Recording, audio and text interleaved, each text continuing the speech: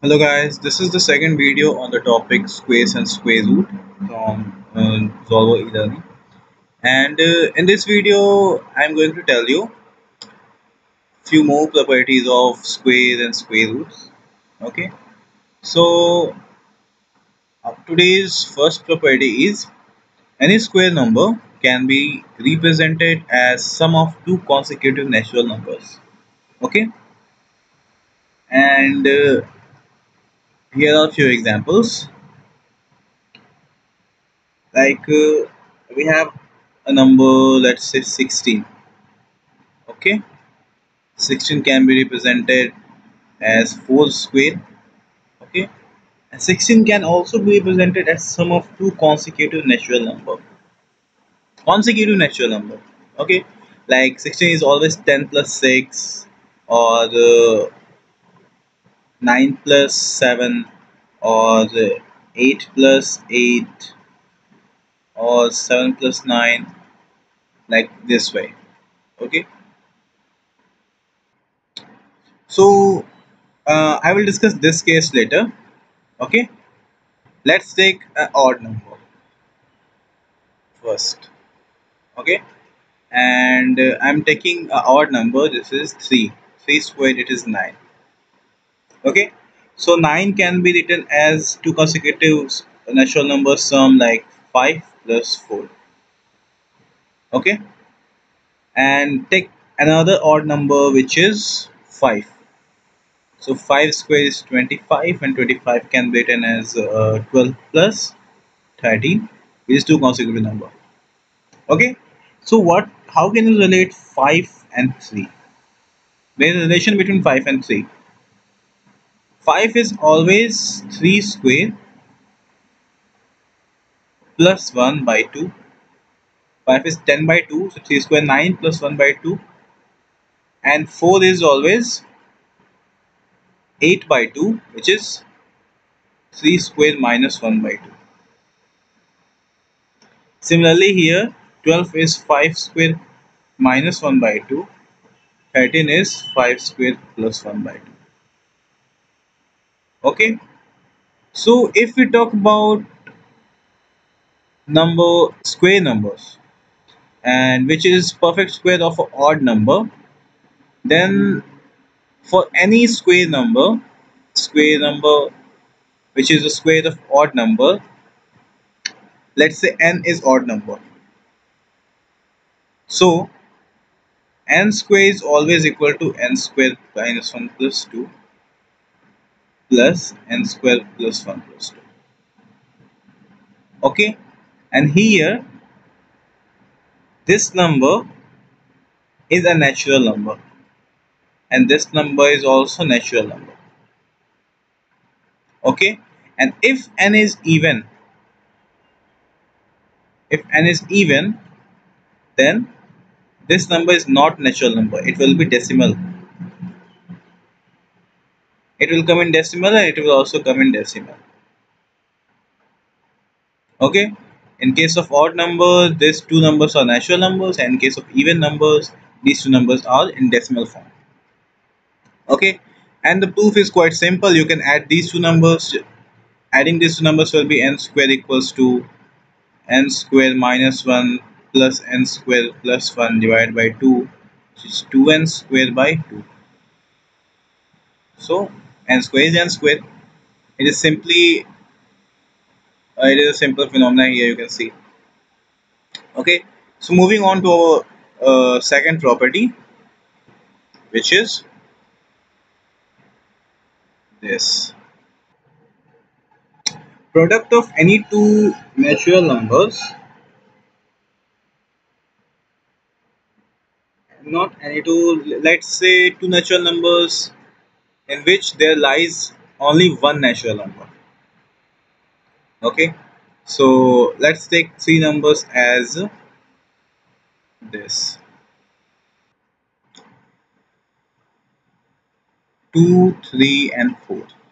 Okay, so square of 3 is 9, and 9 can always be written as 4 into 2 plus 1. Okay, product of these numbers plus 1 is 9. 4 twos are 8 plus 1, that is 9. Okay, you can take any three numbers like 8, 9, and 10. So 9 square is 81. This into this is 80. So 80 plus 1 is 81. Okay, another example, let's take some bigger number like 9, 10, and 11. 10 square is 100. So 11 into 9 is 99 plus 1, that is 100. Okay, this is a simple trick and this is easy to remember. Okay, so this is one property, and the next property by which we can prove this property is one of the most important properties in algebra or in any type of mathematics. This is one of the most important property.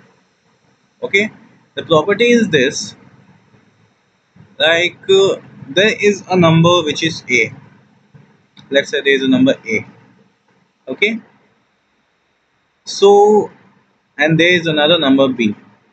So a square minus b square. Square of first number minus square of second number is always equal to a plus b into a minus b.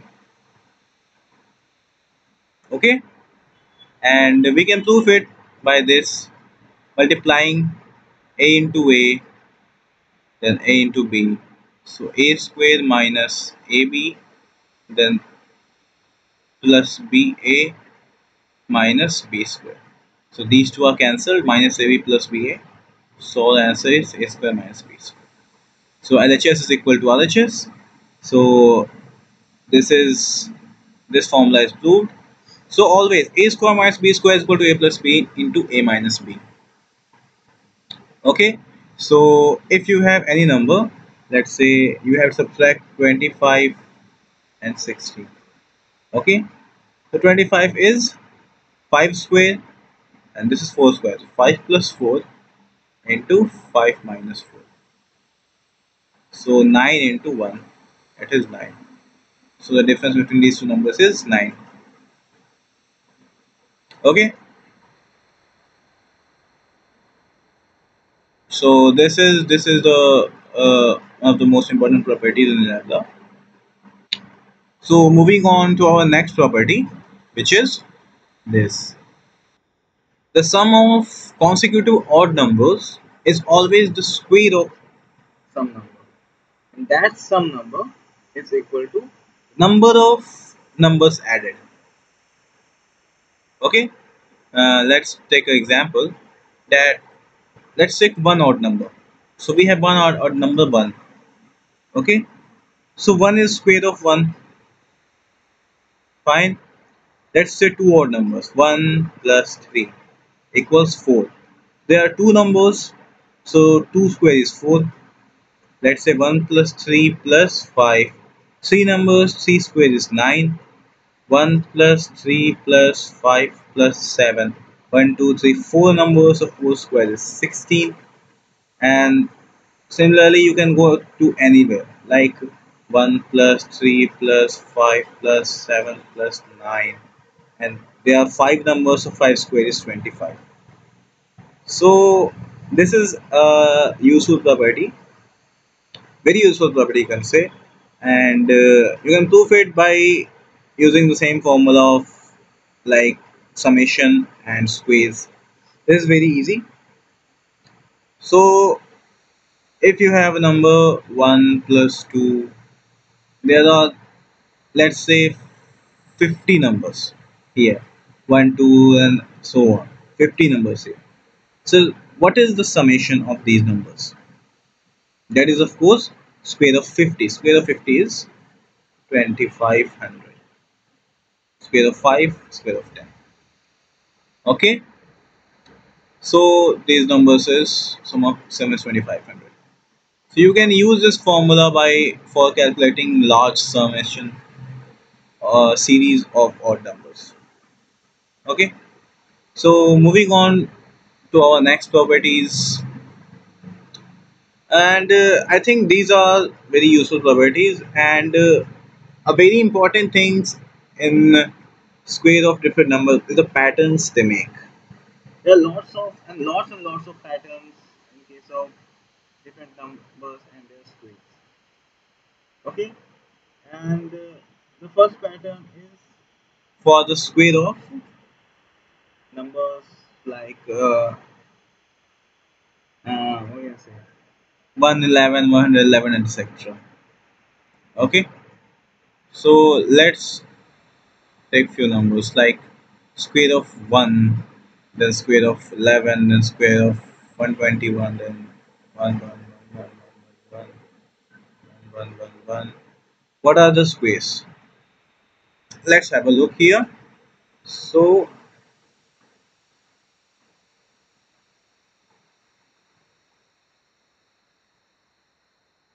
we have square of 1 is 1, square of 11 is 1, 2, then 1. Square of 120 1, 2, 3, 2, 1. This is 1, 2, 3, 4, 3, 2, 1. This is 1, 2, 3, 4, 5, 4, 3, 2, 1. And this is 1, 2, 3, 4, 5, 6, 5, 4, 3, 2, 1. This is very interesting patterns in case of squares of these number. These patterns are really useful in some cases for remembering the square of numbers. Okay, so there is another pattern in squares, like if there are lots of zeros and repeating digits, like there is a pattern for number of zeros. As we have seen in the previous one, 1 squared, but instead of 11 we put a 0 here. Okay, so instead of triple one we put 0 here. Okay, 1 11 3 ones, then 4 1, and in between 0. Okay, so for these numbers there is also a pattern. 1 square is 1. Okay, 1 0 square, what was the square for 11? That was 121. So if we just put two zeros here. Okay, and what was the pattern for triple one? That was 1 2 3 2 1. So we put zeros here. Similarly for this 1 2 3 4 3 2 1, we put zeros here. So this is the square of 1 0 1 0 1 0 1. This is the square of 1 0 1 0 1, and so on. Okay, there are lots of interesting patterns. If repeating numbers and zeros are included, you can make your own also by understanding that. Okay, so moving on. So this was all the properties you can need in your examinations and in other computer examinations. So this is all for today, and for the next lecture we will be learning how to find squares and square roots of a number in different ways. Okay, thank you for watching this.